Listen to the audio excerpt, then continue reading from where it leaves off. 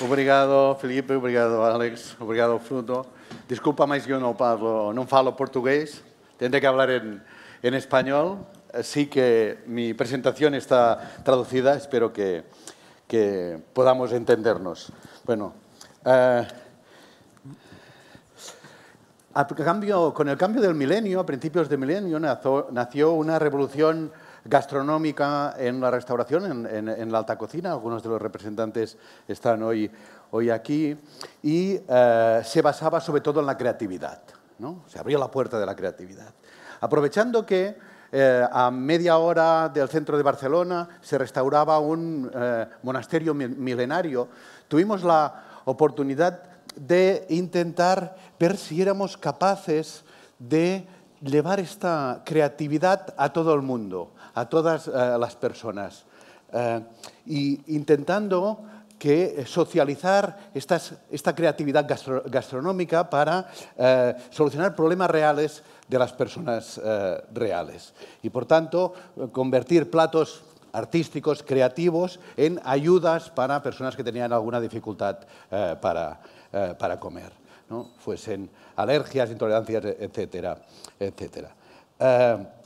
Para hacerlo necesitábamos tener esta creatividad, pero también necesitábamos aliarnos con el rigor científico y nutricional, y también utilizar las herramientas del diseño para pasar del arte culinario a cosas escalables, factibles, aplicables, económicas, pagables, para que fuesen aptas para toda la sociedad. Esta es la idea de montar el primer laboratorio responsable de la alimentación, al que llamamos Alícia. Así nació Alícia el 2003. Alícia es un centro de investigación donde cocineros y científicos trabajan conjuntamente con una visión muy transdisciplinar en todas las áreas de la alimentación. Hay químicos, tecnólogos, nutricionistas, ingenieros agrónomos, pero también hay antropólogos, historiadores, por tanto, científicos sociales. Alícia, ya os he dicho, ¿no? Es la conjunción, es el nombre de Alicia, ¿no? El país de las maravillas, el libro no científico más citado en la literatura científica, ¿no? Pero al mismo tiempo uno de los libros más imaginativos, más creativos del mundo, IDMI, ¿no? Y además es el acrónimo de Alimentación y Ciencia. Tenemos una misión muy sencilla, muy clara, que todos comamos mejor. Pero ¿qué significa todos y qué significa mejor, ¿no? Todos significa cada uno con independencia de nuestra situación de vida, de nuestra situación de salud, de nuestra situación económica. En cada momento, cada uno de nosotros tenemos unas necesidades diferentes que tenemos que satisfacer. El niño pequeño que veis al principio de esta línea de la vida que dibujamos para explicar qué significa todos, es un niño que tiene una enfermedad minoritaria y no puede comer un determinado aminoácido, no puede comer proteínas, ¿no? Y por tanto tenemos que mirar que este niño pueda comer igual de bien que comemos los demás. El señor del final lo que no tiene son dientes, ¿no? Antes hablaba Bill, él ya no tiene dientes, Bill, este señor, y por tanto tenemos que hacer que también pueda comer. Y entre medio hay gente que tiene cáncer, diabetes, que no tiene dinero, que tiene problemas de pobreza energética, y por tanto lo que no puede hacer es guardar los alimentos. O también hay toda esa parte que necesitamos cada vez que construimos nuestra comida, que es la materia prima con la que la hacemos. Bill lo ha explicado perfectamente. Nosotros, como género humano, como especie, nos diferenciamos del resto de los seres vivos en que nosotros aplicamos tecnología para transformamos los alimentos mediante el conocimiento antes de comérnoslos. Construimos nuestros alimentos. Somos los únicos que lo hacemos. Eso nos permite dedicar, como ha dicho Bill, ¿no?, el 20% de nuestra energía a solo el 2% de nuestro peso, que representa el cerebro, etcétera, etcétera. Pero para hacerlo necesitamos conocimiento. Nosotros hemos creado un laboratorio de conocimiento, pero también necesitamos cada vez una nueva materia prima, porque cada vez que la comemos pasa a formar parte de nosotros y tenemos que tener otra vez un nuevo tomate para volver a hacer la ensalada. Por tanto, también necesitamos tierra, necesitamos campesinos, necesitamos agua, necesitamos energía, necesitamos capacidad de producir CO2 para volver a hacer el tomate que necesitamos cada día para hacernos nuestra ensalada. Por tanto, materia prima para construir los alimentos y conocimiento. ¿Y comer mejor qué significa? Comer mejor significa más saludable, más sustentable y más bueno, ¿no? Y desde una cocina innovadora, responsable con el entorno y las personas. ¿Y qué significa más saludable, más sustentable y más bueno? Pues depende de qué y depende de quién. Nosotros hemos desarrollado una herramienta para medir todos nuestros proyectos y para poderlos evaluar antes y después de nuestras aplicaciones. Seguro significa evidentemente que se pueda comer y no nos haga daño, pero las cosas que nos pueden parecer más seguras, por ejemplo, el agua, no es segura para la gente que tiene determinados problemas de deglución. Y, por tanto, nosotros tenemos que cambiar el agua para que esa agua también sea segura para gente que tiene disfagia, para evitar que esa agua se vaya a sus pulmones y les provoque infecciones. 1 de cada 3 personas mayores de 74 años tiene algún grado de disfagia, según las últimas investigaciones. Y además, otras enfermedades asociadas también las provocan. Evidentemente, significa suficiente, ¿no?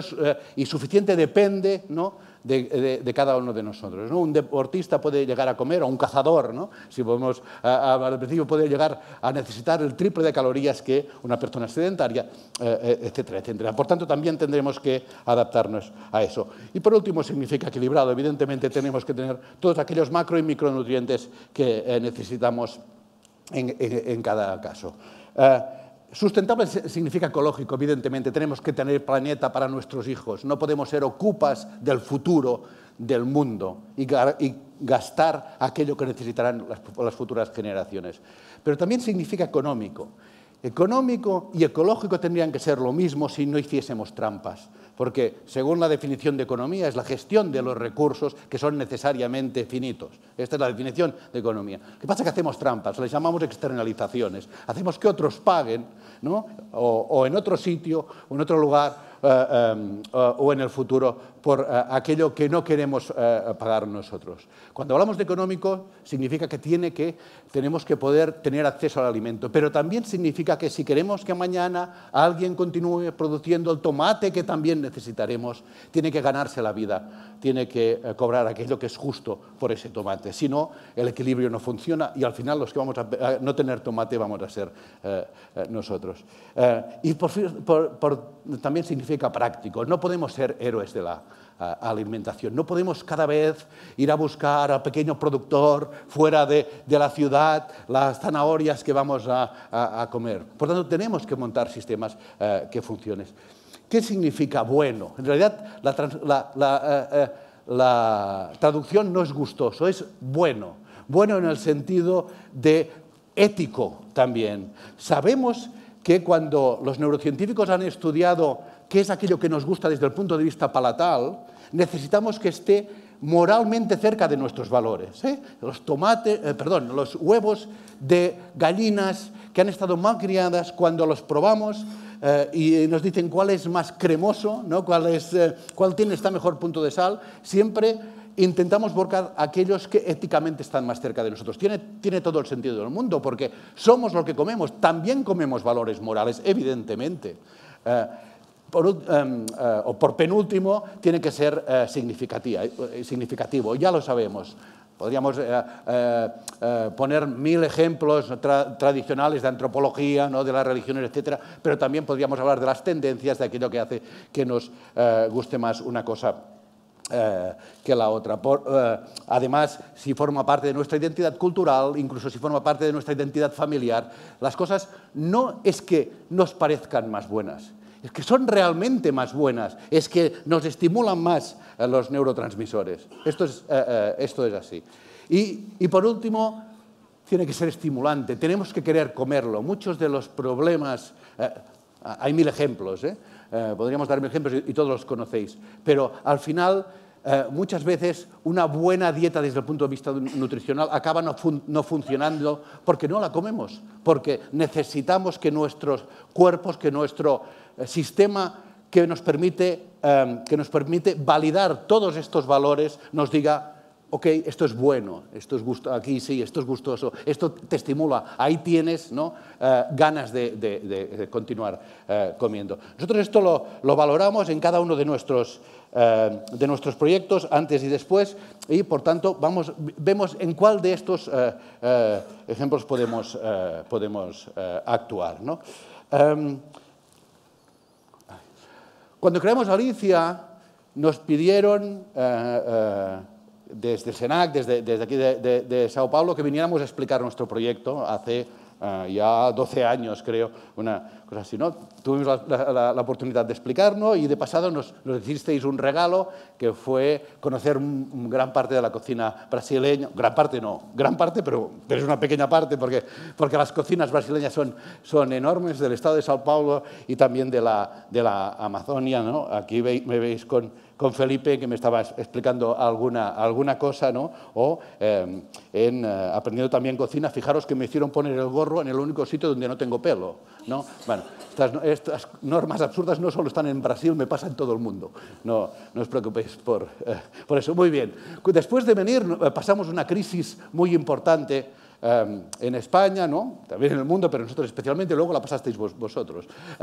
Y casi morimos en el intento, pero de eso aprendimos mucho y al final estamos vivos, ¿no? Lo que no nos mata nos hace más fuertes e incluso hemos crecido y hemos desarrollado muchos proyectos a lo largo de estos años. Por ejemplo, proyectos que tratan de preservar algunas variedades, algunas razas autóctonas.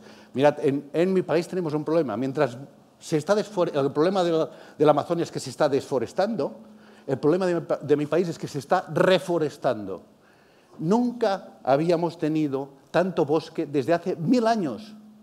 Hace 1000 años que no teníamos tanto bosque. Y eso es un problema para nosotros. El problema es global, pero las soluciones siempre son locales. Eso es importante. ¿Por qué se está reforestando? Porque estamos perdiendo todos los campesinos. Nos estamos quedando sin productores. Y lo que hacen es abandonar sus tierras, que se convierten en un continuum de bosque. Luego vienen los incendios. Somos mediterráneos, evidentemente, ¿no?, como Australia, ¿no? Y, por tanto, los incendios no tienen campos que permitan que estos incendios se apaguen.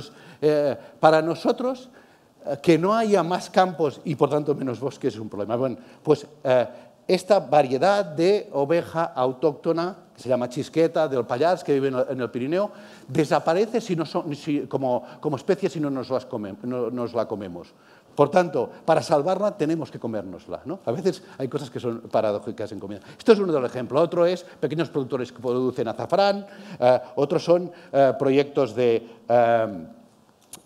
una etnia importante que hace 6 siglos que está con nosotros, los gitanos en Cataluña, con los cuales hemos trabajado cuestiones de identidad, con ellos para que su cocina, muchas veces poco valoradas, han sido nómadas, ¿no?, muchas veces han padecido racismo, etcétera, etcétera, ponerla en valor como parte también de nuestro patrimonio cultural.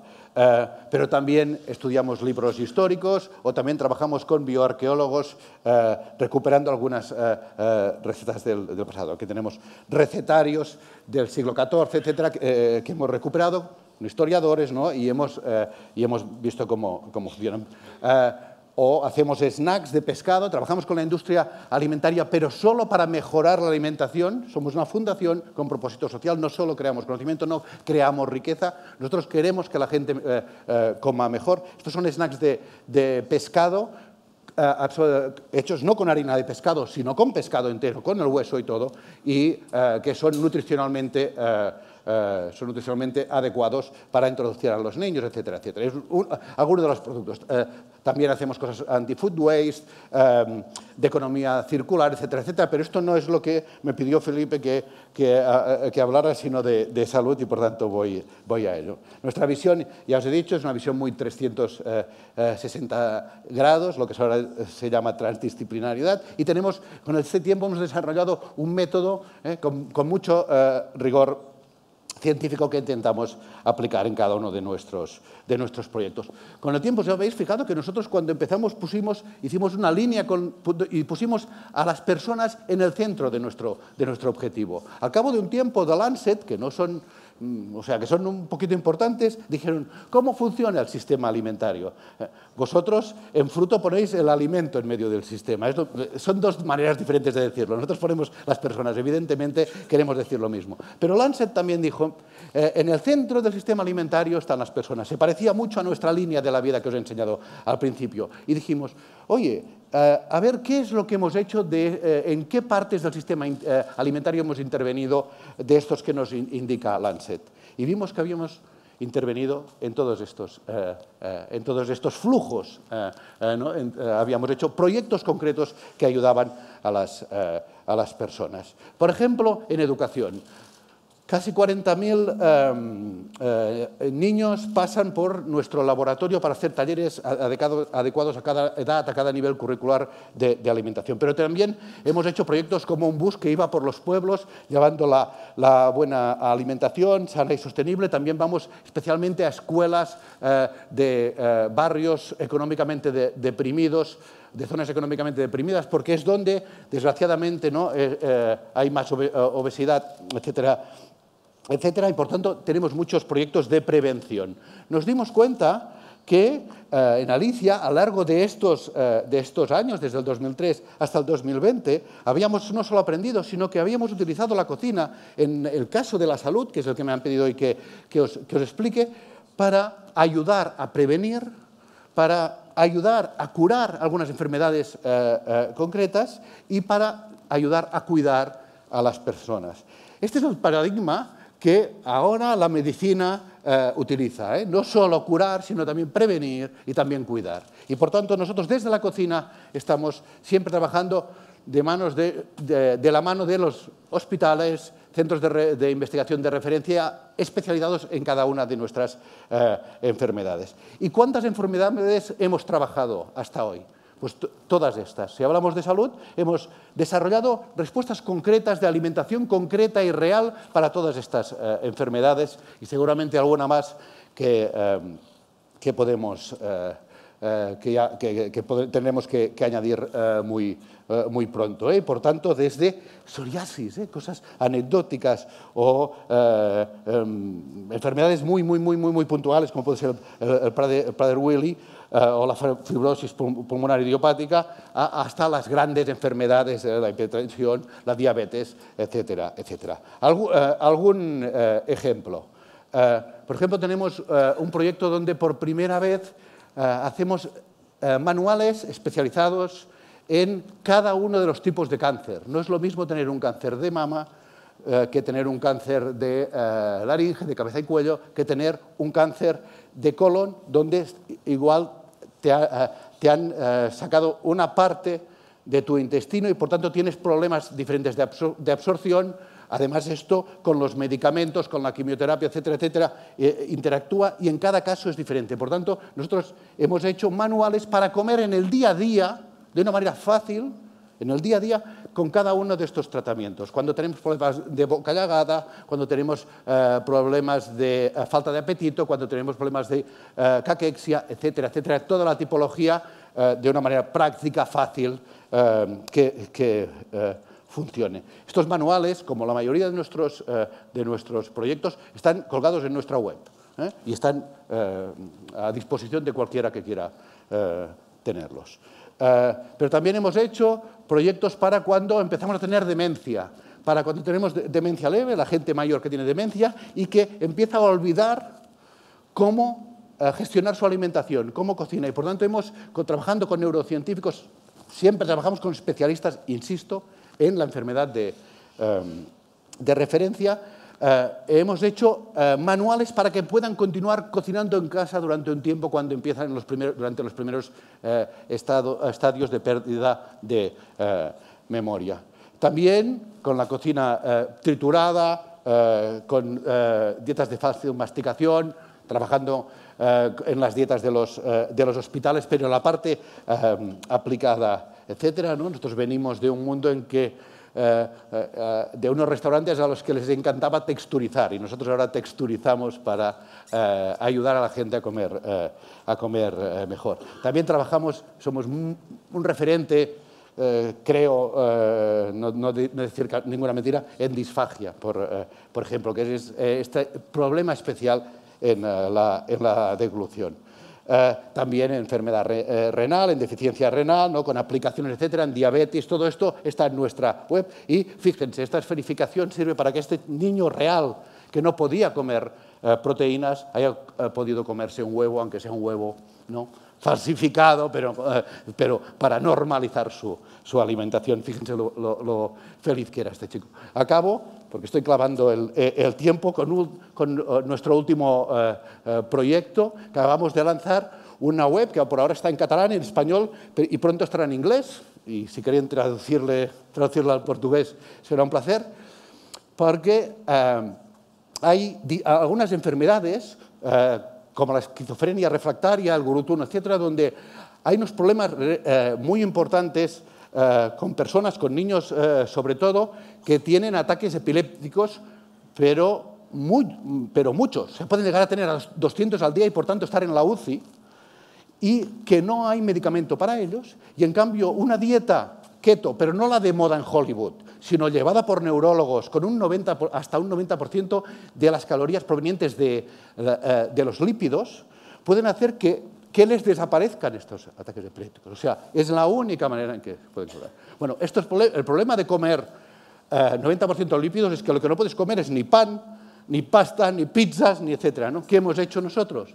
Hemos hecho una web donde cada uno, que tiene un ratio diferente, es un poco complicado, no voy a alargarme, pero les permite a estos niños, a estas personas, estar bien, porque pueden comer, efectivamente, pan, pasta, pizza, ¿no?, gracias a nuestra relación entre ciencia y cocina. Espero que tanta información haya sido mínimamente clara para hacer una pincelada sobre el proyecto que desarrollamos en Alicia. Muchas gracias.